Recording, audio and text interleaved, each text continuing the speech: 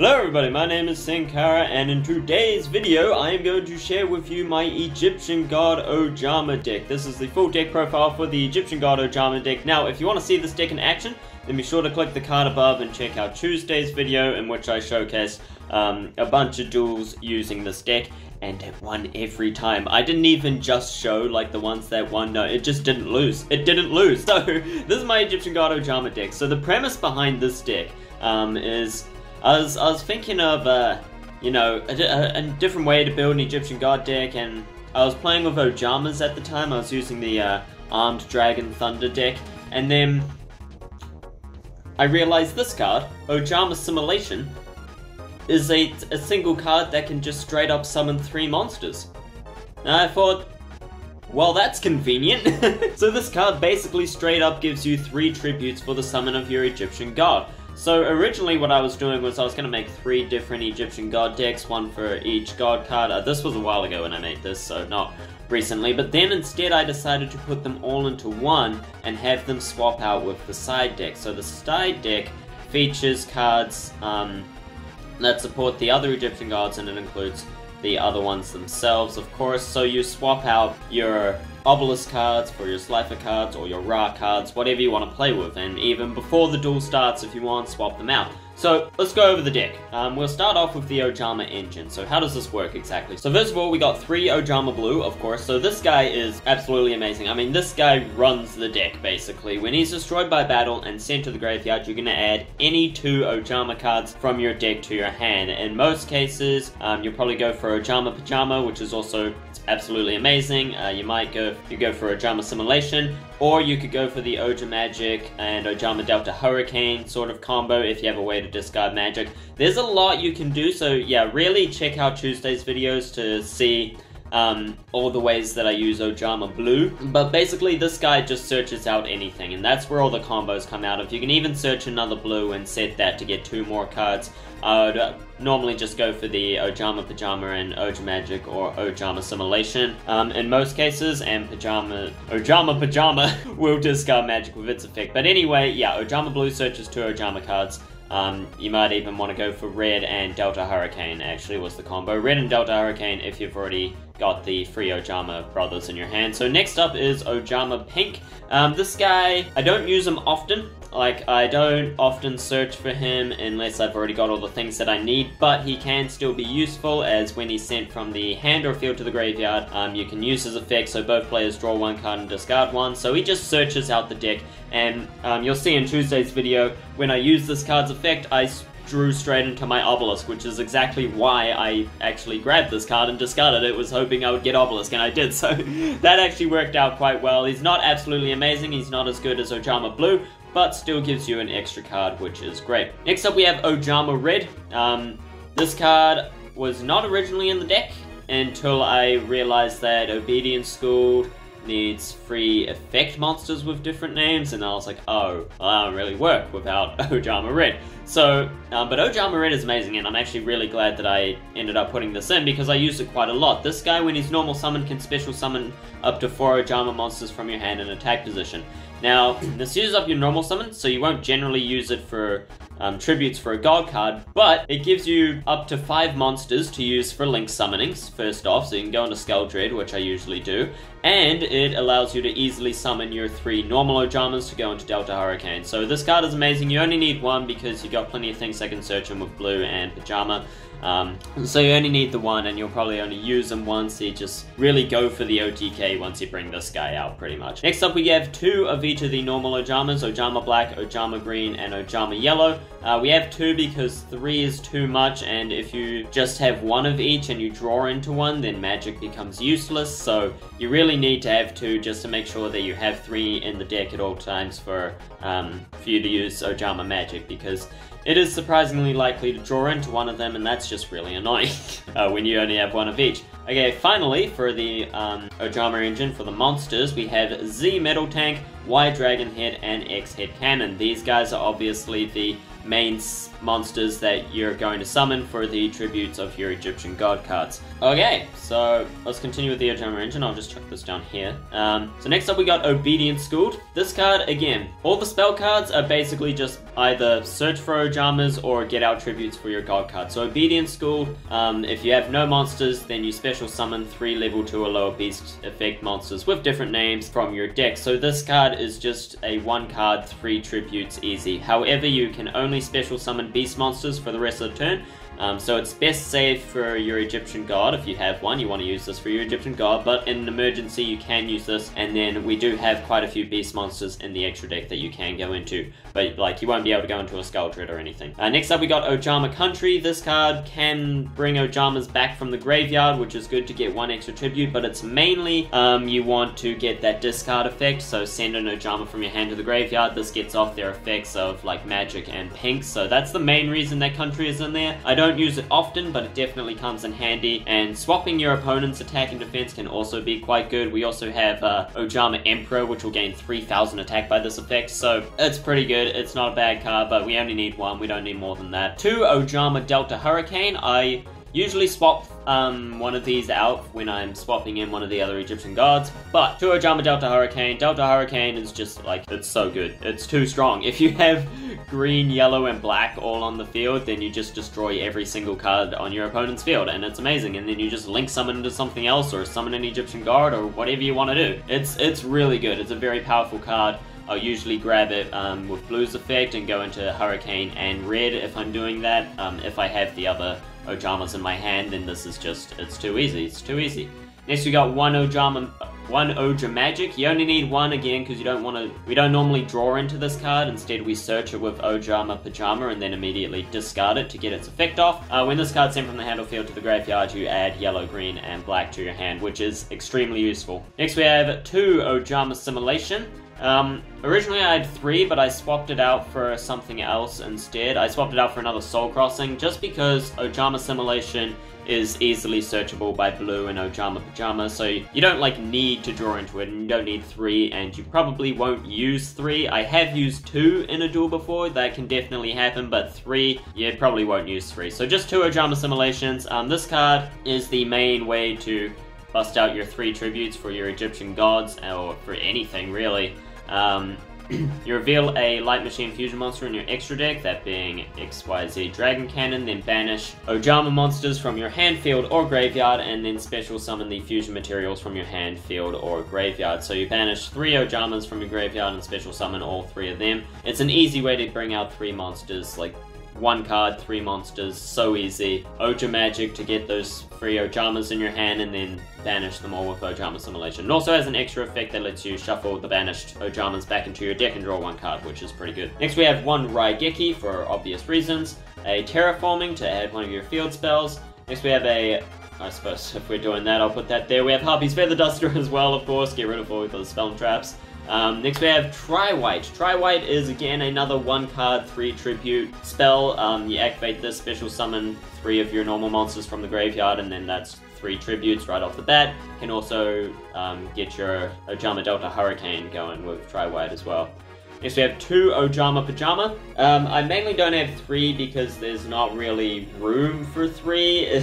Honestly, if you wanted to be extra efficient, I would take out a Divine Evolution or a Fist of Fate for Ojama Pajama, but I never had any problems though. I never had any problems. I always got Ojama Pajama in I think every duel that I did in Tuesday's video, so you don't really need 3, and you can only use 1 once per turn. It's a hard once per turn, so you don't like need multiple on the field, won't help you. So just having 2 is fine, and you can always search it with Ojama Blue as well, which is what I usually do if I don't just draw it myself. So yeah, Ojama Pajama is amazing. During either player's turn, you can search for any Ojama card in your deck and then discard a card.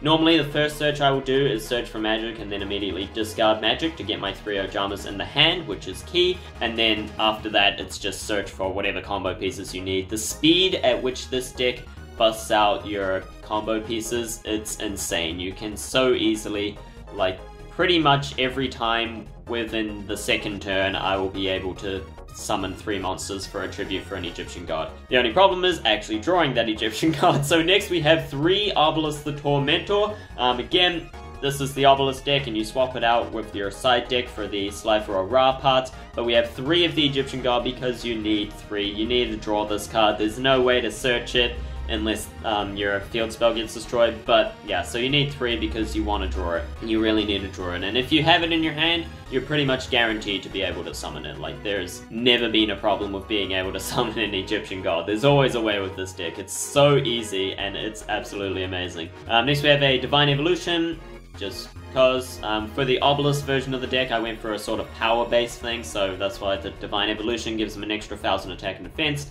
2 Fist of Fate to go with Obelisk, 1 Mound of the Bound Creator. This field spell is brilliant. It protects your Obelisk or any of your Egyptian gods from targeting or being destroyed, so it is fantastic. And if it's destroyed, you can add a Divine Monster from your deck to your hand. I've never really had a problem. I've always gotten this when I needed it, so 1 seems to be fine. You've got the Terraforming as well, and, you know, this deck just thins itself out so fast. Most of the time you probably won't even need it, but just in case, it's there. Next, of course, we have 3 Soul Crossing, because Soul Crossing is just the most amazing card ever. Tribute 3 of your opponent's monsters, even during their turn, summon an Egyptian God. Soul Crossing is brilliant, I've talked about it enough. Soul Crossing, amazing, you need 3. You need 3. You need 3. Finally, we have Ultimate Divine Beast. This card is just there to, mainly just to get all the God card support in there, but it is a good card. If your Egyptian God goes to the graveyard, then Ultimate Divine Beast is definitely quite useful, and its second effect as well to nuke the field is also fantastic. So yeah, Ojamas are bloody brilliant, okay? Ojamas work so well with Egyptian gods because Ojamas are just, they're gods in their own right. They are the god of field presence, or sorry, they're the god of card advantage rather. These guys can stupidly easily get out 5 monsters even. They're even so good at getting out 5 monsters, but so easily get out 3 monsters in this deck, like it's not even funny. And also the hand advantage. I like never have less than 6 cards in my hand when I'm running Ojamas, right? Like Ojamas are the god of card advantage. You have so many cards in your hands just because magic adds 3, blue adds 2, you're just always just piling up cards in your hand that you don't know what to do with.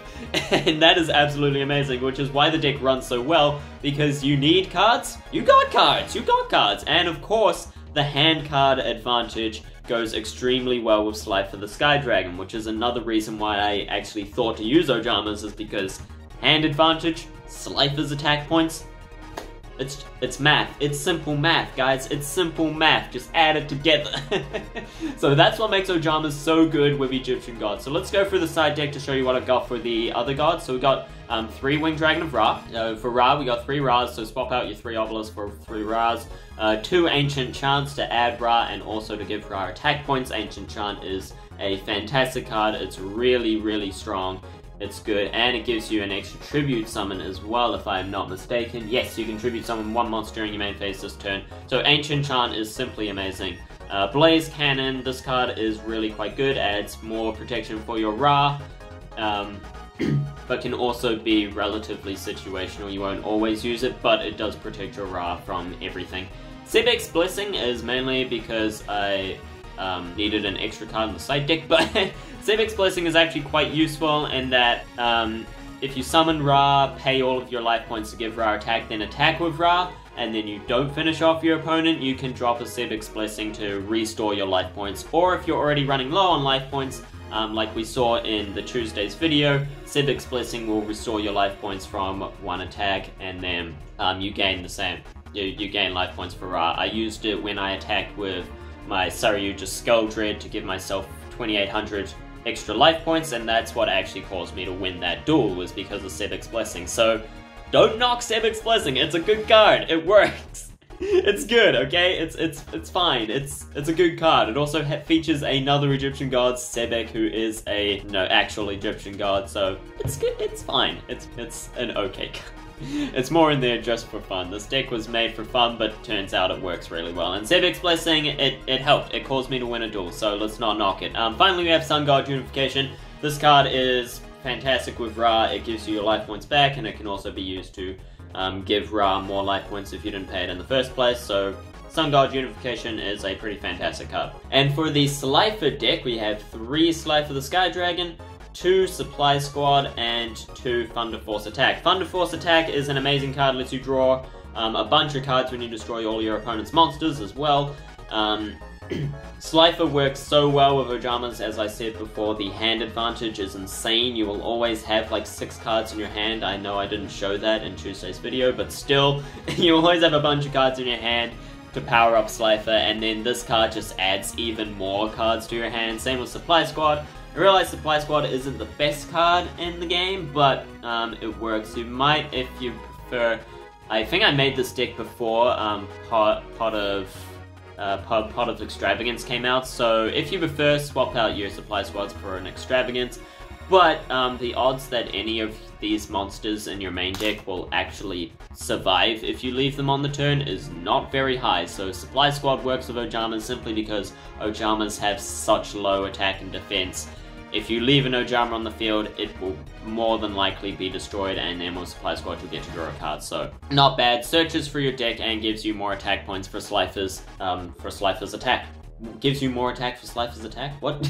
Gives you more attack points for Slifer the Sky Dragon anyway. So yeah, that's the basic strategy of this deck, is swap out. Keep your opponent guessing. They think you're running Obelisk, bam! Switch out for Slifer. Yeah, so it's pretty cool. I showcased all of the Egyptian gods in Tuesday's video, so be sure to check that out. Finally, we have the extra deck. The extra deck admittedly could use a bit more work, but I never really needed anything else. I mean, this extra deck works quite well. It's surprisingly effective, and it's pretty good. I quite like it. So first of all, we got XY Dragon Head and XYZ Dragon Cannon. Now, obviously, XYZ Dragon Cannon is kind of essential for this deck because that's what you use with Ojama Assimilation to bust out your free monsters for the tribute. So you do need this in the extra deck. You may not summon it. I don't think I ended up summoning it at all in any of the duels in Tuesday's video, but it is a very useful card. It just never came up that I needed it because its effect is that you can discard one card, target one card your opponent controls, and destroy it. So whether that card is a monster, a spell, or a trap, this card can get rid of any problematic card as long as it can target it and destroy it.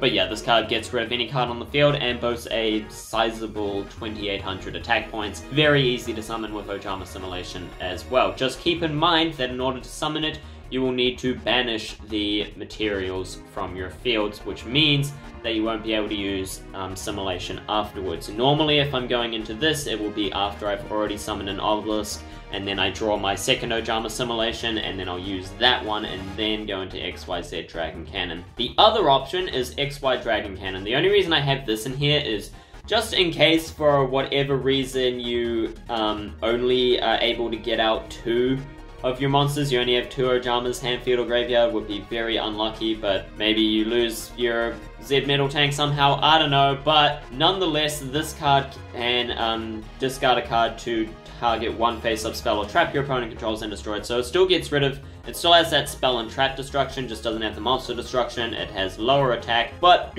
just in case, I added it in anyway. You can take it out, swap it out for something else if you want. I've never actually used this. I think I have once, just not in Tuesday's video. Doesn't come up often, but I mean, you can always go into your Nightmare Phoenix, which does literally the same thing, but slightly better, so it's less attack, I guess. But yeah, I mean, it's an option. It's just another option. For our Xyz monsters, we have Melfi Mami. Melfi Mami is just great. It's just great for stalling. If you're in a bad situation, Melfi Mami can definitely protect you long enough to bust out your Egyptian gods. Like, if you don't have any of your combo pieces, but you can go into Melfi Mami, you can just go into Melfi Mami and stall for a bit. So Melfi Mami gains effects. She needs 2+ level 2 beast monsters, and she gains effects based on the number of materials that she has. 2 of those effects, I mean, one of them being can't be destroyed by battle, take no battle damage, and then inflicting damage to your opponent equal to the attack of their monster's attack. So she basically becomes Yubel, but a little bit worse, and yeah, but it's a good card. Melfi Mami definitely is a good card, especially running in a beast deck, so I added it in. Next we got number 64, Ronin Raccoon Sundayu. This card is great when you bust out your Egyptian God and still have 2 monsters left over. Overlay them into your number 64, and then 64's effect will basically give you a second Egyptian God, so that's just fantastic. Number 96, Dark Mist. Dark Mist is a good card for level 2s. I mean, yeah, he's good. Definitely comes in handy. And same with the Phantom Knights of Cursed Javelin, is just another good rank 2 card that can do something. Change an opponent's monster's attack to 0. So yeah, it's a pretty good effect. Can definitely help you get past problematic monsters as well. Next we have a Defender of the Labyrinth. Requires 2 normal monsters and gives non-effect monsters 500 attack. Probably don't ever go into him, but he can come up. Of course we have the Nightmare cards. We got Nightmare Cerberus, Nightmare Phoenix, Nightmare Unicorn. Don't have to explain why we have them, they're amazing.